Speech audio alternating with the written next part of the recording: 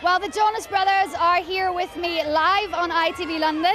Hi guys, thank you very much for joining us. Welcome to London. Oh, thank you so much. Did you bring the rain with you or no, what? we just came from the Bahamas, so we definitely didn't bring the rain. We were trying to bring the sun, so I don't know. Now listen, I was talking to your fans a little bit earlier on, and they were telling me that the thing that they're really looking forward to about the movie is that they're going to actually get to see you guys, and they're going to get to see all this behind the scenes stuff. So tell me about what's in the movie. I think for us this movie was really about giving our fans a look into our day-to-day life on tour, not only on stage but off stage.